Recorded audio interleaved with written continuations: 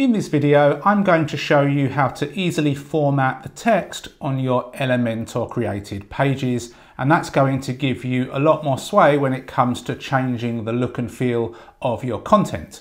So we're over here on a demo page that I've made for my video content PLR members. And if we hover over different sections of this particular page, we can see that a little pink box comes around and we have the ability to edit by clicking on a pen icon. So let's click on this pen icon and then we have the text that's inside of this element appear here. Now this is a very basic editor like you would see in your average WordPress website, and it's very self-explanatory. So I can highlight a portion of text, I can make it bold, I can underline it, I can italicize it, and I can also get rid of any changes. I can change the color, so I could make this a blue, I could put this back to a black. And using it this way, it's very simple. However, if we come up here to style, we get a lot more different options. This is where we can align it to the left, center, right, or justify. So I'm going to keep this centered. We can change the text color here by clicking this, and then we can change the color just by moving it around or dragging this to the right or to the left and then just clicking. And we see the color changes immediately so we can see what it looks like. I'm going to bring this back here. And if you know the hex code, you can put that in here as well. So that's the color. We can also change the typography. So if I click on this right now, it's Roboto. If I want to change something, I could do, for example, Verdana, and you can see it changes here. In this particular case, I think it looks better being the original font. If we want to change the font size and make it bigger or smaller, we can just use this little up or down arrow. So I can click it up or I can click it down. I want this to be on one line, so I'm going to keep that there.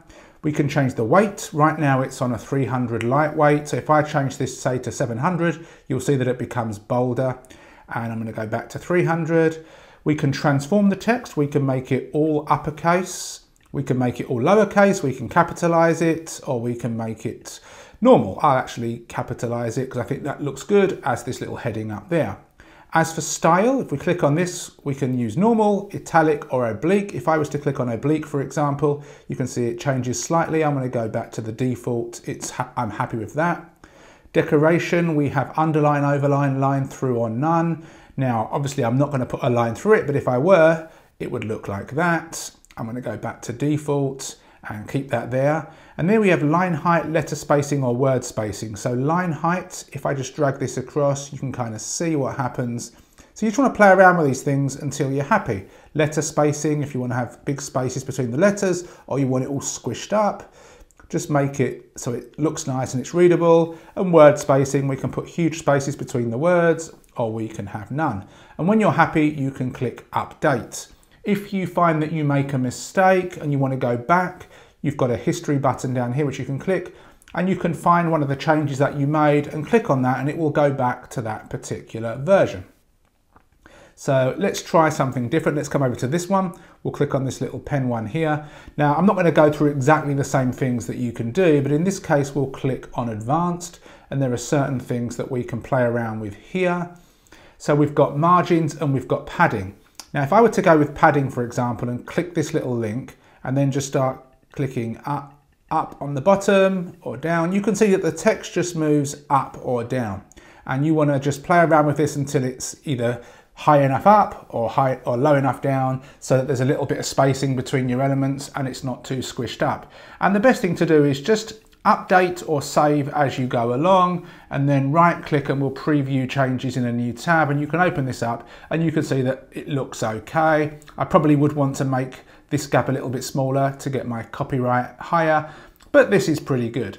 Let's go back here.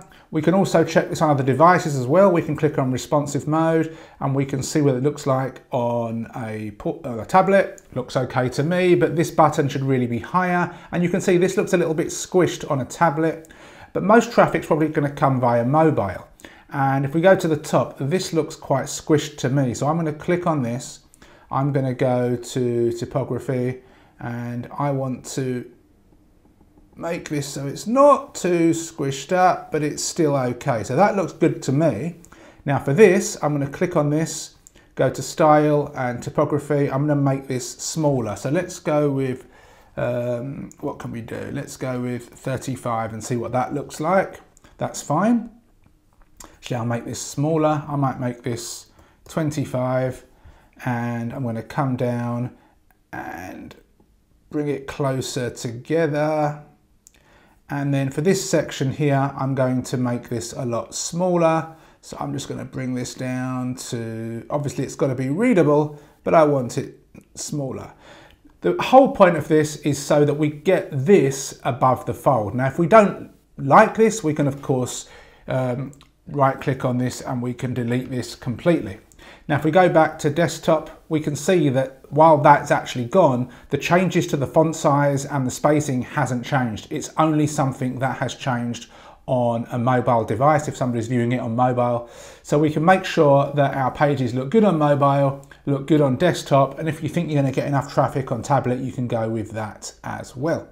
So formatting the text is really, really important. And once you know how, it's actually incredibly simple. Now I'm going to click back up here and I'm going to come down to click on advanced once more and just show you a few other things. So if we were to click on margin this time, and let's go with top, and we can just play around with this.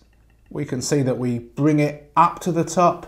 So we've removed a little bit of space up here. We've got the width. I don't play around with this so much. I leave everything as default. And if we come down here, there are other things that we can also do.